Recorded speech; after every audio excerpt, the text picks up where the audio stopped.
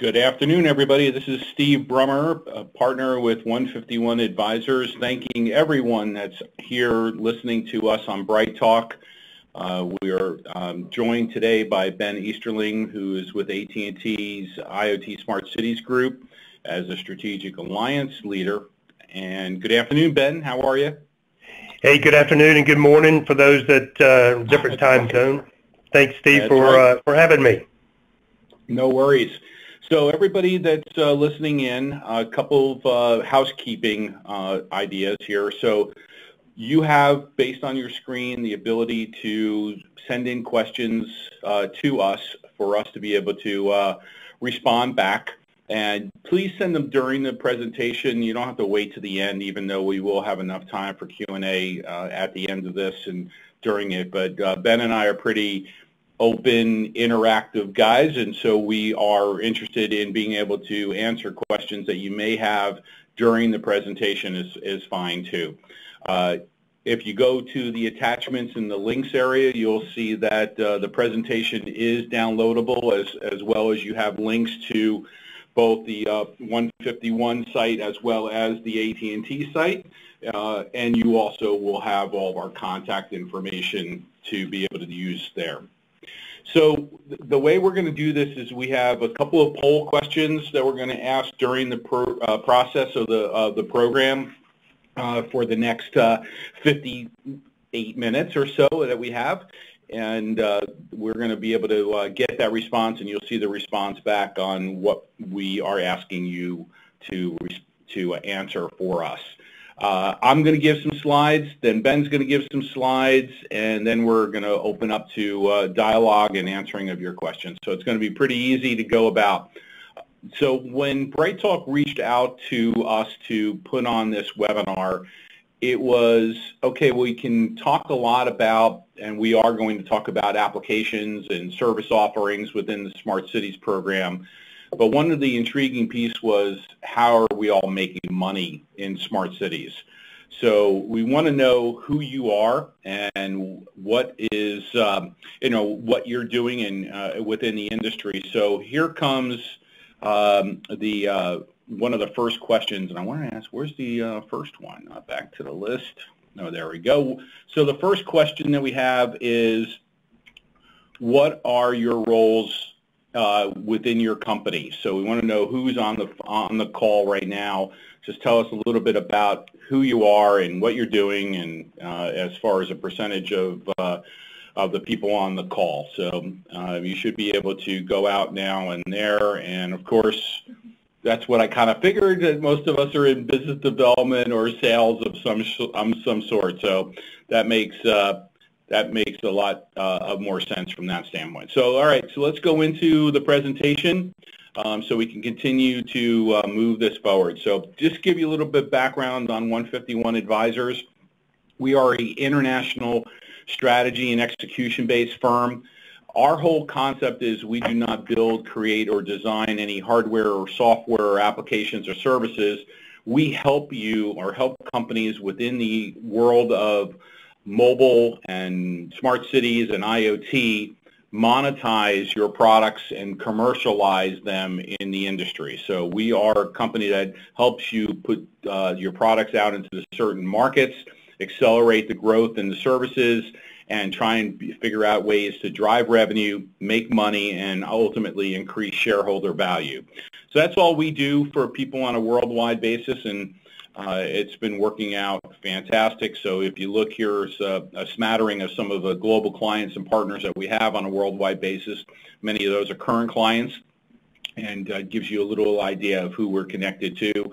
As it relates to some of the partners, we will be working with GSMA at Mobile World Congress Americas in September to be putting on day 2 of the IoT Summit.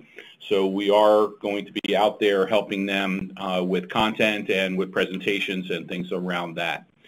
So as we look at monetizing smart cities, where is the money? Today in smart cities, there's a lot of projects that are going on, from garbage to street lights to parking to all the other aspects that we know. But the biggest issue is, where is the money? As citizens, we are trying to figure out where the money is going to be spent because it's our money that we're providing. There are a lot of public-private partnership opportunities that are going on, and we'll talk a little bit about that as we go through the presentation. And so if you look at the money, we're interested in how can we make money. And if you look at the background of the companies that are on this and took the poll just now, 33% of you are executive management, 33% are technical, 19% are business development, and the rest are sales and software. So from an executive management standpoint, it's really trying to figure out where can we take our products, services, and applications and make money within the ecosystem. Who's going to be the single throat to choke to be able to get things deployed within those cities, and what's in it for citizens. So that's a really big part of what we're looking at from a monetization standpoint. So when we look at the growth of the connected infrastructure, today the class of assets and the exponential growth of the smart cities are around buildings, parking garages, parking meters, streets and street signs and lights and trash and garbage trucks and related to it. That's where we're seeing the most usage of monetizing smart cities. But if we start to look at some of the technology and where things are, the growth is absolutely incredible. Of course, most of it is going to be in the larger cities and municipalities that are involved with it. So if you look at where we are going, it's very similar to the curve that we're seeing in IoT across the board, with the ultimate growth over the next several years being, just crazy numbers. And all I can say is that if all of us on this call are interested in these types of industries, you look at the idea saying, okay, there's a lot of money to be made out there. There's a lot of opportunities for us to work together to try and be able to provide these smart cities around the world with what we do. So if you look at Gartner saying that 50% of the citizens in large cities will share their personal data with smart cities, we have to look at the idea of open data and who owns that data. It's a debate that continues to be discussed in a lot of different areas. Who owns the data within a smart city? Is it the city? Is it the citizens? Is it under the open data aspect? So that's a lot of data that's going to be generated. We just have to figure out how that works. And then when you look at the research, found that only 16% of municipalities surveyed said that they would self-fund the city initiative. Most of the deals that are being done right now are related to private-public partnership opportunities. So if you look at Cleveland and Columbus, Ohio, and you look at many of the other ones in the U.S., that's where the growth of the money is coming from. It all can't come from the government agencies. But when you look at the international markets like India and China, a majority of those are being supplied, the funding for these developments are being done by government agencies. So it's a little different when you start to work on the money and where this stuff is coming from on a worldwide basis. So if you look at what we believe are going to be within smart cities, what are some of the major areas that are of focus and are where people are buying things? Building management systems is top of mind as it relates to how it's part of a smart city, because when you have the citizens inside those smart buildings, they're part of the smart city initiative across the board. And so if you look at building management systems and the increase in the market share, and you look at the players that are involved, the numbers are astronomical. We believe that when we look at commercial buildings and the things that go inside a building, from the sensors to control access to smart parking to HVAC controls and elevator controls and all of that gets bundled into the idea that it's part of a smart city. If we look at some of the deals that are being done, the city halls and the city municipal buildings and the schools and things like that are sometimes the first ones to get some sort of funding to be able to bring something forward as far as the product is concerned. So if we look at the smart building ecosystem and its capabilities, this is a chart that we have built together to look at seeing who is the influencers, the partners, the buyers, and the informed people within the ecosystem within a building. It is an amazing scenario of how many different companies are actually involved in this type of slide. When you see the partners that are involved, you cannot do this alone. That's one of the amazing things about smart cities. You can't, just one company can't do it all. And so we have to figure out how to be partners in the ecosystem and be able to work with all of the companies like the utilities and the designers and the architects and the building developers and the tenants and the owners. All of these people in the wheel here are part of the ecosystem within a smart building that also then are affected by what's going on in a smart city. When we look at another opportunity, within the smart building, this is a designed infographic that we did here to show a little bit more about the value generation of the smart building and the ecosystem around. And I know it's a lot of information here to look at, but if you start to put all these layers together, you realize that there are a lot of pieces to a smart building as well as a smart city that need to be addressed. Right now, I would say there's a couple of pet peeves that we're missing within the smart cities arena that need to get done. One is lack of education. We are having a hard time educating not only the cities and the people within technology within the cities as to what a smart city is and what it can be for them. We need to help educate the vendors and the participants that want to get involved in smart cities and smart buildings and everything around it, even educating of students. So most of the smart cities opportunities on a worldwide basis, including China and India, are involving local colleges or some kind of educational institution. And over the last year, I've spoken at 4 colleges and trying to educate the people, whether they're in computer sciences or data analytics and information, trying to educate them on what a smart city is, what the IoT business in the world is all about. So it's a lot about education. And then the last part is systems integration. Someone is going to have to put all this together. I know Ben from AT&T is having this conversation on a day-in, day-out basis, and he'll have an opportunity to explain a little bit more about what AT&T is doing and being able to handle that piece. Smart parking continues to be a huge market within the smart city. If you start to look at some of the things that integrate between the businesses and the cities and the people, parking seems to be one of the easiest ones. But as many of us on the call may know about, like the city of San Francisco's parking program that they put together, one of the ROIs for them was not necessarily increased revenue from parking, but actually the reduction of carbon emissions by 25% because cars didn't have to run around the city and try and find the open space. Whereas in other areas around the world where they're looking at smart parking, it is strictly all about revenue generation. But it is smart cities as part of a smart parking application. It's a really huge aspect of it. When we look at smart streets and streetlights, that continues to be a huge use case. Many companies are selling smart street lights and smart integration, and it's not just about light bulbs anymore.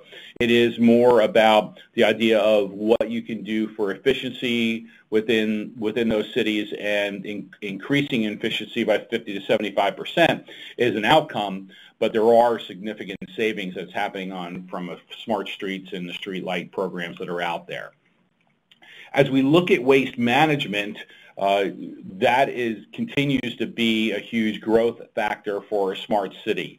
I'm going to give you the example that I was out in Barcelona. I don't know how many people were in the audience were actually in Barcelona for Mobile World Congress. But as you know, in Barcelona, they were one of the first ones to really implement a citywide trash waste management system where the trash bins are all monitored for capacity, and then they route the trucks quicker to be able to pick up the ones that are filled up, but not necessarily wasting the time and the productivity hours to pick up ones that are not.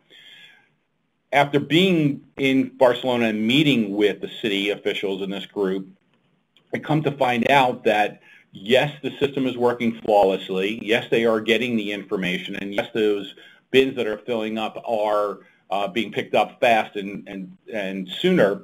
But the ROI for them wasn't necessarily what I thought it was going to be. They originally had thought that they were going to be able to reduce the amount of trucks on the road, and they were going to obviously then be able to reduce some of the people that were involved in the trucks to pick up the trash.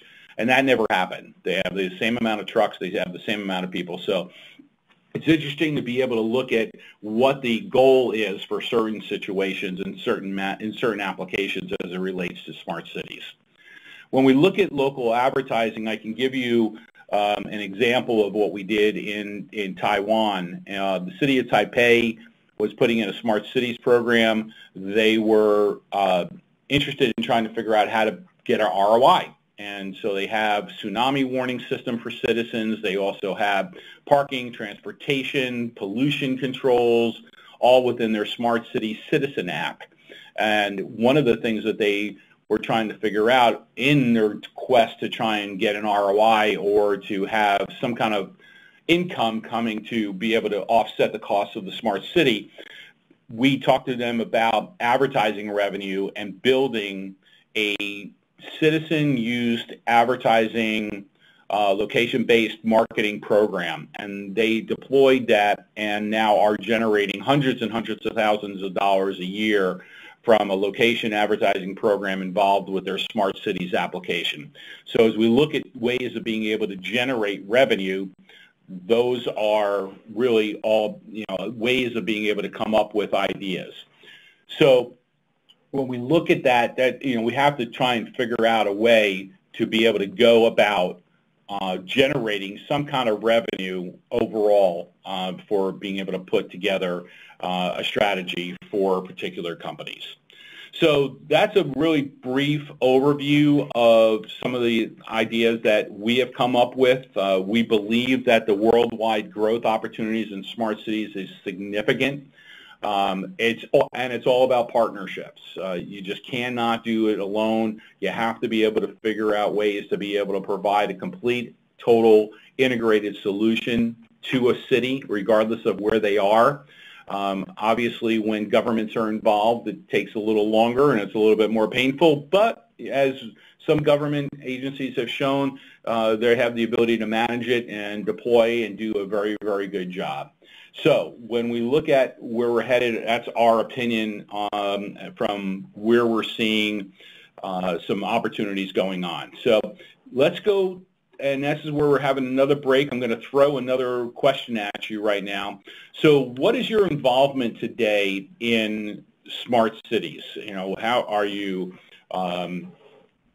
doing this are you involved? Are you not involved? Have you not done anything? Have you helped in deploying projects, or you're just thinking about Smart Cities project because of the changes that are going on? So while you're voting, we did get a couple of questions in from the audience, and I'm going to try and do this. And Ben, please help me on answering this question from the audience. When a town or city municipality decides to go smart from scratch, for example, in Latin America, we're looking at a multi-year strategic plan. How do you make sure that plan does not get stopped maybe halfway by a change in city authority, government authorities, and related new interests brought in by the new team? In other words, how do you ensure continuation in the strategy plan? Well, thank you very much for that question, and that is a problem. Most of the time, it's got to be taken care of in the original budget. So if we're getting budgets for smart cities that are out 5 or 10 years, usually you are avoiding any governmental changes in mayors or city council people and getting involved. So you do have to look at being able to find ways to make sure that the budgets are for a long term and based on deployments. So, Ben, do you have any response to that too? Hey, Steve. No, I think that's spot on. The only add I would have is that with the right business case that supports that long-term budget, those two coupled gives the leadership team, mayor and city council, the evidence, the background to support from their residents, from their citizens, that these are good, prudent decisions for their taxpayers. Agreed. Agreed. Okay, Ben, it is time for you. Just so give you a quick vote from the audience. So right now, 52% of the people are thinking about doing a smart cities project, 28% are deploying it, and 19 have not done anything yet. So Ben, it looks like we have a lot of people that are experienced out here, 28% deploying already. So we're just got to give them some tidbits of information to help them continue to deploy these projects. So you're on, that's Ben. great, Steve. Yeah, no, I appreciate the handoff here. And so this is Ben Easterling, AT&T. I'm in the IoT Internet of Things Smart City organization with AT&T. My background is primarily investor-owned utilities and telecom. And so IoT has been around for a long, long time. First started kind of machine to machine and moved to other things attached to the internet, attached to the wireless network. So, but give you a little background on AT&T that you may not be aware of. We're the world's largest communications company. We've got a long-term strategy to lead the world in communications, media, and technology, certainly with our acquisition of DirecTV, and hopefully here soon, the approved Time Warner acquisition will create a large communication, media, and technology company that we want to be. 256,000 employees. We're in 60-plus countries, across the world. 225 countries are served by AT&T services. And if you can think about what petabytes, 197 petabytes across the AT&T backbone in a day. So it's a lot of data, and certainly with IoT, that's going to be growing. One of the key questions we always get about that data is how secure it is. AT&T's got a really strong, secure platform, from the platform itself to the edge device to monitoring the traffic, and then we do an overall threat management on that security so that we ensure that everything across that network is highly secure. And the other good fact is that we've invested $140 billion from 2013 to 2017, and that's really around a couple of key initiatives to deliver a simple and intuitive customer experience. We want that customer experience to be flawless and seamless. And in doing so, we're trying to lead in the connectivity and integration of solutions, particularly IoT. The other statement is that over the last 5 years, AT&T has invested more in the U.S. Than any other public company, and certainly with the additional tax incentives, AT&T has taken advantage of those and going to be deploying our capital more. The other key thing is that we're a highly diverse company. And we really define diversity more than just the numbers that are stated there. It's really around where did you grow up, where did you go to school, your professional experience, and we think that the value of diversity helps AT&T be a great company. So why is AT&T kind of in the smart city space? We really got started in third quarter of 2015. Wanted to leverage our highly secure and robust network that's out there in the marketplace today. And so today we've got over 38 million connected devices. They range from wearables to connected cars. So it's over 2,200 types of devices in the marketplace.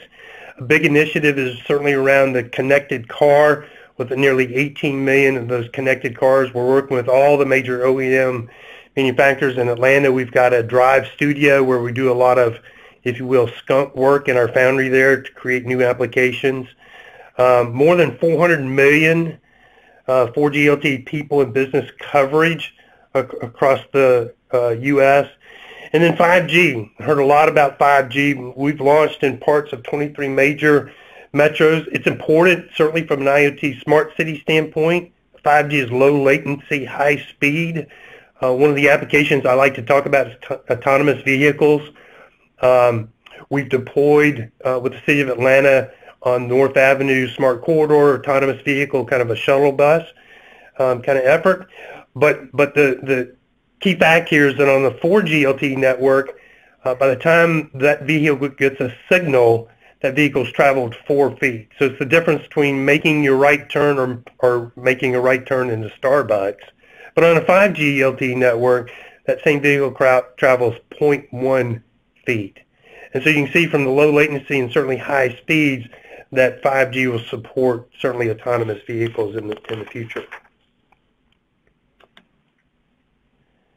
AT&T created a framework as we entered the marketplace. We really wanted to leverage kind of the first two columns, our secure connectivity and scalable platforms, which is certainly our core business.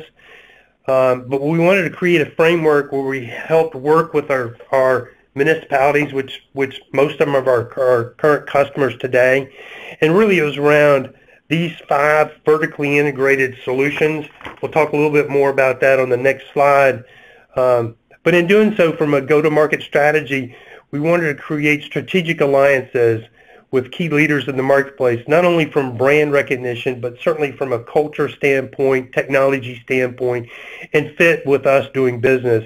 You can see the list of our strategic alliance partners there that we've got. Part of the strategy was to create spotlight cities, where we created 9 cities across the U.S., where with our strategic alliance partners, we went to deliver up to 3 use cases in each of those cities. We launched that in early 2016 and are collecting data on through 2018 with these partners and others. And so it was a way for us to, AT&T, to understand what's the contracting vehicle with the city, how many different silos within the city did we need to work with, what's value to the city, what's the city's needs, and then furthermore create what's the right business case for the city, right? How does the city say yes to all these new technologies that Steve talked about earlier that are coming in the marketplace, and create the right value proposition with the city? And we'll talk a little bit more about that. And then we got really involved as thought leadership. Just listed a few applications and associations that we've been involved in. Insight is another one. We'll talk a little bit about that one later on.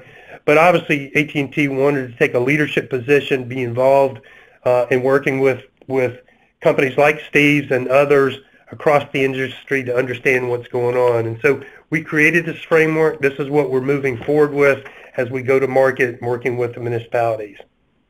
Hey, Ben, on the strategic alliances, you got a lot of big companies there. Maybe some of them are on the webinar right now.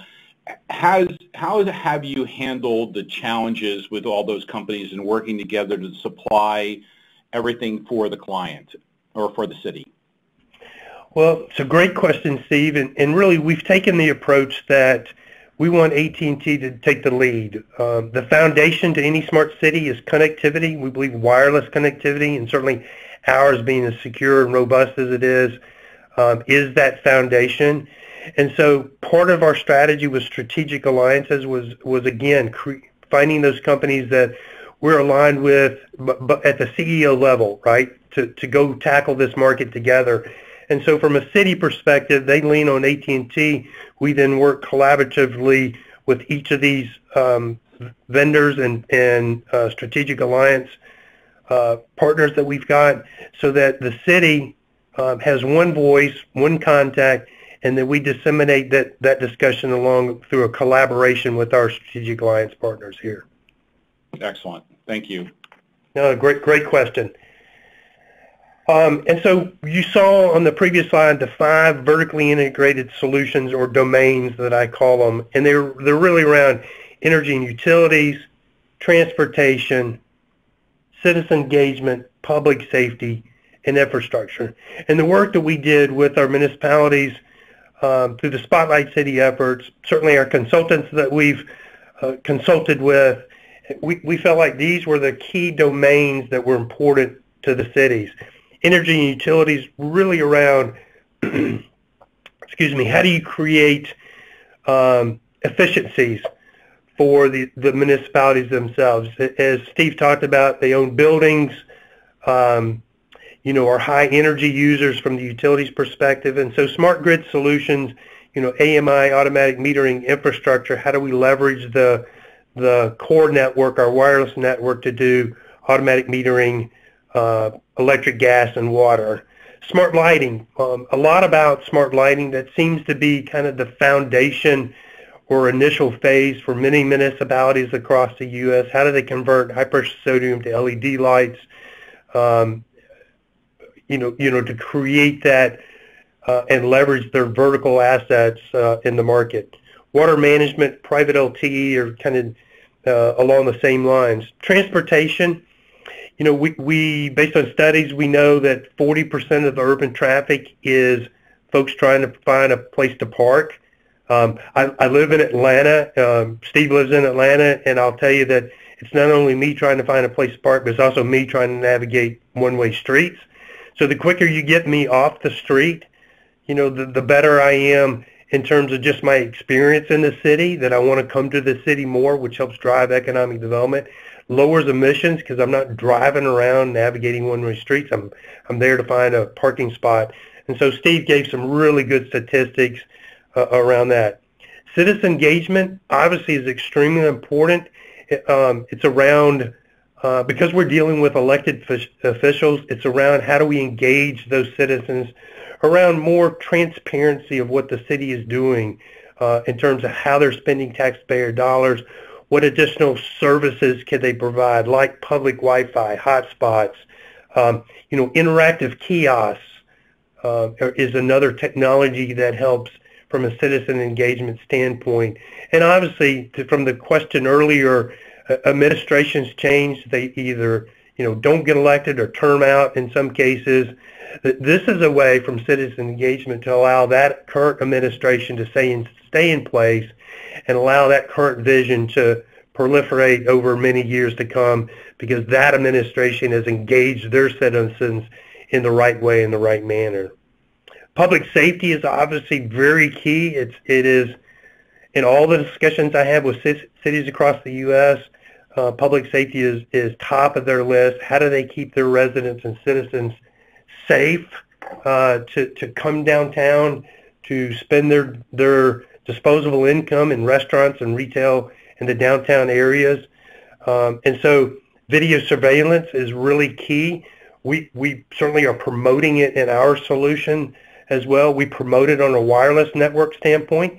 We believe in working with a number of the video surveillance companies, some of which are listed on our strategic alliances, that you can support that on the 4G and certainly the 5G wireless networks. Most of those technologies have onboard storage, so they could do 7-day storage and do video on demand. When you do video on demand, then you can certainly ping the edge device and transport that on demand, looking at a very specific event over the wireless network. Gunshot detection, and I don't know how many of y'all know much about it, but it's cool applications where you're listening for a gunshot. Algorithms are developed to determine what kind of gun it is, how many shooters there are. Even with GIS, lat long coordinates, then you're able to identify the spot in which that gunshot happened. All that information is fed back to the Public Safety Command Center, and then they're able to deploy the right resources in the right location. Hard to exactly monetize. There are some work done around it, around murder cases, if you will, and we're involved in some of that. But certainly from just a intangible of keeping your residents, citizens safe so they're able to come downtown and spend their taxpayer dollars or discretionary dollars is a good thing to have. And then certainly infrastructure aspects of it. We've got an aging infrastructure for bridges, roads, waters. I know Steve and I experienced an I-85 bridge collapse not too long ago and nearly shut down the city. here in Atlanta.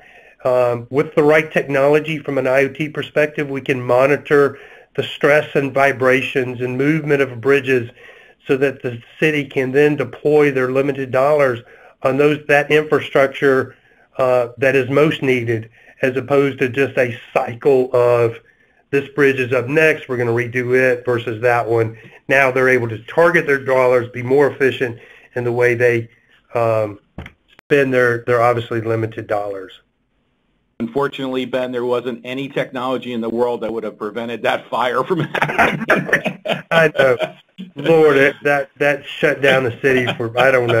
Hey, but look, kudos to the construction company that was able to get that up, what could have been a 6 or 8 month and 3 months time frame. So hats off to them and to the city leadership at the time. But really what we're talking about is what is the city's value proposition? So at the end of the day, they can deploy and install and manage smart city technologies across their cities. And so I'll tell you, this is work in progress. Our Spotlight City efforts are helping us identify those business cases. A lot of effort and time and resources being spent to understand, the data that's being collected and how you do that. And so this list that we'll go through is not intended to be exhaustive, but just get you to think about what's the right business case from the city's perspective as you work with the city, or if any of the city officials are on, how do you internally justify this for the city itself. So the first bucket is from an operating savings standpoint. Certainly from an energy savings, roadway lighting, converting high pressure sodium to LED lights, right? We talked about that earlier in our 5 domain efforts. The first one being utilities and energy. We know that 60% energy savings just by making that conversion. Many of those can be done on, a single business case. If you add controls to those, you can get additional 10 to 20% energy savings. Controls from the standpoint of you're able to dim or brighten the lights. You're able to get alerts on those lights so that you understand which are daytime burning lights, which is obviously wasting energy, or nighttime burning lights, which is not helping your residents be secure, and therefore you're able to roll a truck specifically as opposed to drive-bys and looking for burning lights. The other thing is that it's key to creating, we think, the platform so that you can do a phased approach on your smart city deployments. Many of the RFPs, RFIs, and RFQs we see are around this effort converting their roadway lighting that the city owns to LED and create that. Reduced inventory, certainly standardizing on certain wattages and LED fixtures, and having the data, historical data of the life expectancy of these lights helps you minimize inventory. Reduced parking support is another OpEx savings. Lots of applications. I just went through kind of my example, but clearly minimizing the folks that are riding around in their little paddy wagons and chalking tires and stuff. Applications exist today that allow you to monitor those. How long have they been there? Allow you to take pictures of the tags so that you can remotely send violations to those owners of those cars or trucks and vehicles, that sort of thing. The next two, building lighting efficiency, building HVAC efficiency. Steve talked a lot about that. This is municipalities own a lot of buildings, some of which have been updated to certain standards. Many of them have not. But overall, you can experience a 40% energy savings from interior lighting to window replacements to higher efficient air conditionings, HVAC systems associated with it, and you can create that energy savings or OpEx savings associated with it. Irrigation water savings. I don't know how many of y'all have ridden by, commercial development or somebody in your neighborhood where they're watering their yard and it's freaking raining at the same time. Smart irrigation allows you to monitor the soil conditions, algorithms associated with the weather forecast, and so you can water on a as-needed basis as opposed to a time-of-schedule basis. We're seeing anywhere from a 20 to 30% water savings for those users, and so municipalities have parks and park and rec facilities, ball fields, football fields, and that sort of thing where they're doing irrigation. Smart irrigation is another smart city technology that helps them do savings. And then the last one that I came up with on OPEX savings is certainly infrastructure maintenance savings. We talked a little bit about that with the technology that certainly what happened to us in Atlanta as well. The other bucket of opportunity from an ROI perspective is permitting revenue. And it's around a couple of items, pole attachment fees. We talked about our small cell deployments, and we're clearly trying to do our small cell deployments. We're negotiating on a regular basis with municipalities for attachment fees. I spend a lot of time in investor-owned utilities, and so I understand pole attachment fees and the revenue that can be generated with it. Cities are recognizing their vertical assets and are negotiating those pole attachment fees to support small cell technology that will one day support 5G. Today it's to offload the macro towers to provide better experience for wireless carriers customers. But certainly as the municipalities can see it to support 5G, then 5G then supports your smart city applications in a much broader fashion than 4G can do today. Hey, Ben, you're bringing up communications on those poles, but like in China, they are using those poles now for digital signage, for EV charging capabilities, Wi-Fi hotspots, and all kinds of other additional smart city related offerings off of that same pole in order to generate new sources of revenue. So Steve, that's a great point, and I just made a note that I really shouldn't say pole attachments. It ought to be asset attachments, right? Because, great point. Buildings, right-of-way, vertical assets are all assets the city owns that can be monetized and help their ROI for this business case. So great point. Increased issuance of parking tickets. This is not a customer engagement sort of initiative, but it certainly is a way to generate additional revenue for the cities. With the parking technology, you eliminate the OPEX side, and with this application, you increase the parking ticket revenue. We're seeing revenue from a parking ticket standpoint increase as much as 45%, and certainly an aspect under permitting revenues that you need to take advantage of as you do your smart city deployment. The other one, tax revenue vis-a-vis economic development. So I really, from my note, I've got a TBD by it. We're still studying it. We think there's great value in it as well. It's maybe a little bit of anecdotal data, but I draw an analogy here from Apple, if you will. The platforms that you're creating out there, the digital platforms as you deploy smart city technology, generates a lot of data. And so we think that data will drive new businesses to the cities to leverage that data to create new applications. This dovetails into, if you go to the next slide, into the new revenue aspect of it as well, right? So the monetization of data. So as these APIs then are made available to entrepreneurs that are going to move in and drive economic development in your city and start new businesses, which according to, and I agree with Steve, it's a great way for the cities to work with our higher education institutions that are like Atlanta's working with Georgia Tech here on a lot of efforts.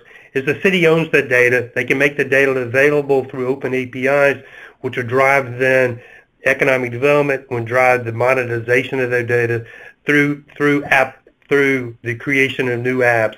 For example, the Apple App Store has brought in 40 billion, that's with a B, I know my southern accent, 40 billion for developers since 2008.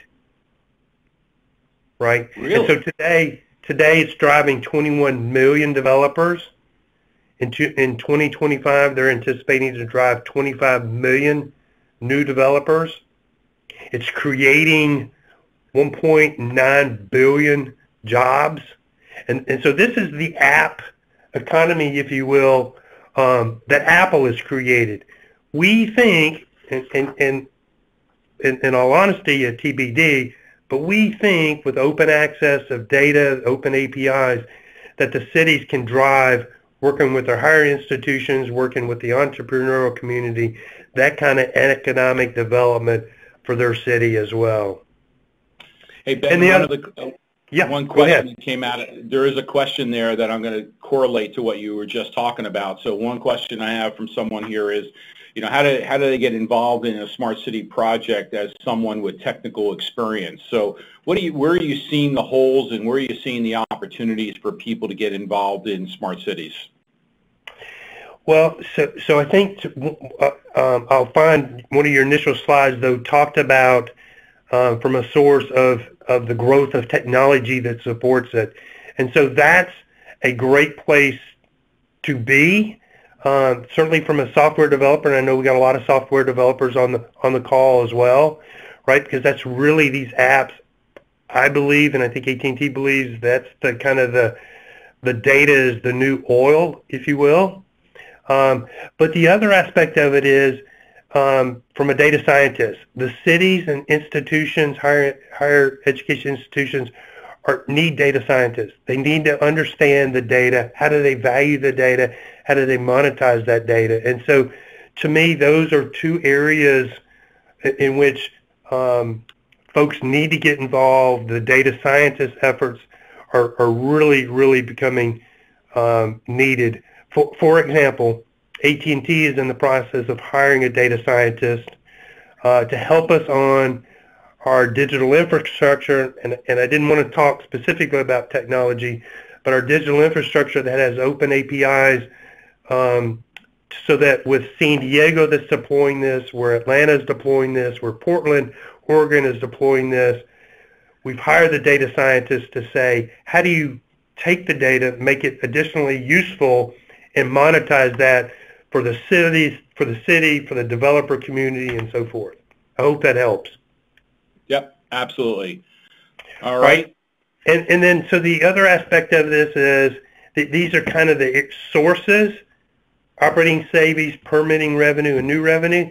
But how do you pay for it? And so what Steve told you from a study that Black & Veatch had was that 16% of the municipalities could self-fund. Well, that leaves the majority not able to self-fund. And so bonds, as many of the municipalities know, if they can keep their millage rate the same, then that's great. If they have to raise their millage rate, then they got to offset their costs someplace else. But then that becomes a taxpayer or citizen kind of debate and a tough one to do. Grants, which I should have included, we're involved in a company called US Ignite that is researching grants that are available for municipalities. You can go to their website and research it as well. Certainly debt equity is just taking out a loan is certainly another way. Shared savings, when you talk about the OPEX savings category here, a lot of companies are doing the shared savings. The industry calls those ESCOs, energy services companies. And that's part of the reason why municipalities are starting with this OPEX savings piece as well. And so shared savings, PP barter, public-private partnership barter, is certainly another way to do it, where the smart city solution provider would exchange value for the city. And then a PPP, unique financing, where there's companies out there that will do zero money down, but you do a rev share with them, the advertising revenue, the monetization of the revenue, and OPEX savings of the revenue and create that bundle from a solution standpoint.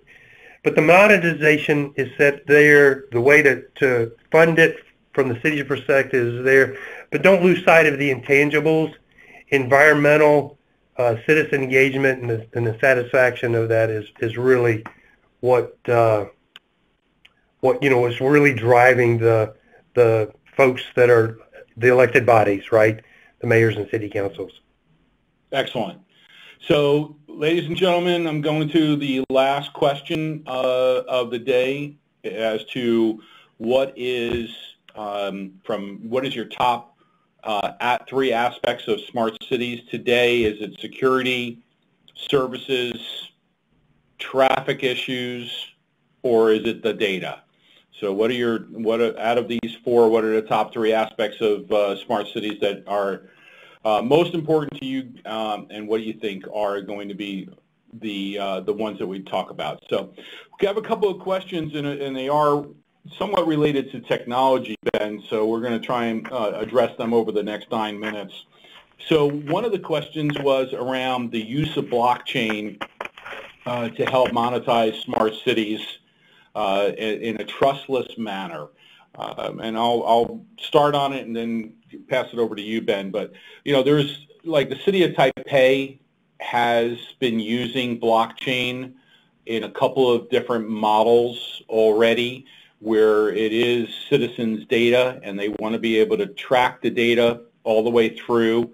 The blockchain consortium and a couple of the other blockchain groups have done things like with IOTA, where blockchain is being utilized to look at transactions through a smart city and through the process. So we see blockchain as being something that will be more prevalent going forward in smart cities. Ben and I just witnessed in Atlanta a ransomware issue that just occurred. Could that have been avoided with blockchain? Not sure, but it's amazing how it became part of the conversation along with security, within the city of Atlanta. So I do see blockchain as being something that's going to help monetize smart cities, and as we start to continue to get more and more data. I don't know, Ben, if you had any other answers for that one. No, I think that's perfect, Steve. I think that the issue we experienced with the city of Atlanta and the ransomware was pretty interesting to follow and see the outcome. Yep. From the answers, it looks like services are number one and security is number two. And I guess they must not live in Atlanta because traffic was down at 9%, and data wasn't that important yet. So, not what I was expecting, but that's interesting from that standpoint. One of the other questions that we have is around the physical media in a city to communicate all these IoT elements and all these systems within the ecosystem of a smart city. I will tell you that I had the opportunity to have a meeting with a cable company that will remain nameless that basically said that as it relates to smart cities, one of the main focused areas would be to protect their infrastructure within those cities. And they are correlating the fiber in the ground and the infrastructure that they're selling to the city directly to the smart city. So I do believe that there is a distinct connection between the infrastructure pieces and the smart city and IoT and things are related to that. What do you think, Ben? No, I agree. I mean, it is, as an infrastructure provider, right? I mean, wireless, fiber, satellite, and, we're about to roll out our FirstNet network. That infrastructure is more and more important for us to protect and make sure it's secure, but both from a cyber standpoint and a physical standpoint. Excellent. Is it obviously right or not to assume a smart town is easier to get to than a smart city in terms of size of effort? If smart towns could afford it, then the answer would be yes. we've had some interesting smaller mid-tier cities start projects, but they've been very, very individually focused in on what they're interested in. So they've had some issue with, the street lights are needing to be replaced, so they do that. They're doing some security aspects because they're doing that. There's not a lot of traffic needs there. There's not a lot of location-based marketing. So yes, a smart town is going to be easier because of the size effort to be able to do more. It's never more evident than it is in India, where they're deploying probably 100 smart cities right now of various sizes, and that's going to be the catalyst for how we can show an ROI into a smaller than large urban area deployment when it's all said and done. Ben, are you seeing any smaller cities or towns deploying or working on deals? Well, it's interesting. Glasgow, Kentucky is pretty innovative in their, smart city deployments and innovation, which is a pretty small town in Kentucky. But, it's the trade-off between economics and politics, right? The economics is better in a large city, but the politics is challenging. And in a small city, the economics are not so good, but the politics is good. So, I think it just depends on the leadership and what's the right business case you can do to support that city. Yep. And as we were talking, Ben, the numbers changed on the top aspects. It's now security and services as the top two. So great. Interesting how much security is involved. So, and, right, and incidentally, Steve, that's what we're seeing as well. Yeah, I would agree. Yep. I would agree. I mean, I think traffic and transportation is critical, but it's going to be in the specific areas where it is critical and it's needed. Right. So we're seeing a lot of those people, those cities and those DOTs really spending a fair amount of time and trying to figure this stuff out. So, exactly. Ben, we have a couple minutes left. Just another housekeeping. So one of the questions was, can you get the information of the presentation? Yes, if you go to the attachments link, 56 of you have already downloaded the presentation. So whoever that was, you can go online and be able to download that, as well as the marketing and propaganda information and links to both Ben and his Smart Cities group, as well as the 151 team. So Ben, in 1 minute, give us an elevator pitch and some of your final thoughts for the audience, and then I'll give mine, and we are done. Well, thanks, Steve. First of all, thanks for everybody joining. Really do appreciate the opportunity to kind of share our thoughts around the ROI and value proposition to the city. Dealing with the public sector is a challenge. Leadership changes, you've got internal politics, municipalities are very silo oriented, and so from a services standpoint and AT&T perspective, it's a real challenge to cross the silos, to get everybody on the same page and work in the same direction. But the people are great. I love working with the leadership teams at municipalities and the directors in those municipalities, and they all really have the same goal in mind: is how do we better serve our citizens.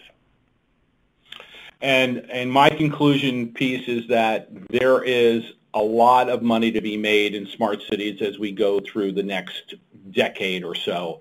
There are opportunities, whether you're in software, hardware, systems integration, deployment services. When we start to look at the amount of efficiency, productivity gains, as well as citizen usage, the opportunities are there. I will say that we do need to start to address the monetization piece. How are we going to pay for this? Who's going to pay for it? Is there such a thing as an ROI in a smart city? So from our standpoint, call us, talk to us. We'll try and figure it out.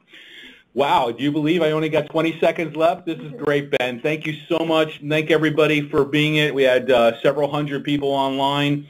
So thank you so much for your time and your effort. And if you need us, call us. There's the contact information. Thank you. Have a great day. Appreciate you all being with us. Bye-bye. Thank you.